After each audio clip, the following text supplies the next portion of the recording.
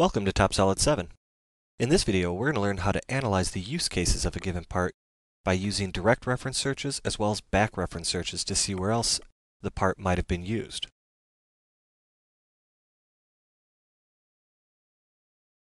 Have you ever struggled to find a part in your project tree? Well, in TopSolid 7, all you have to do is right-click on the part and choose Show in Project Tree.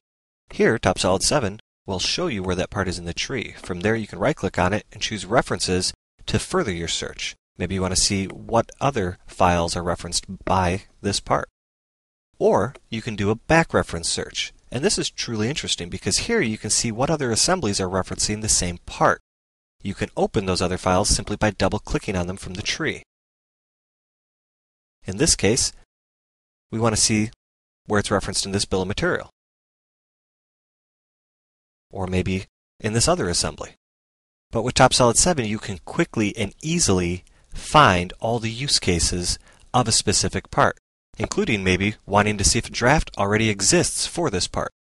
Here, as you can see, the draft file exists, so you just need to reference to it, call it out in your new project, and your job is done.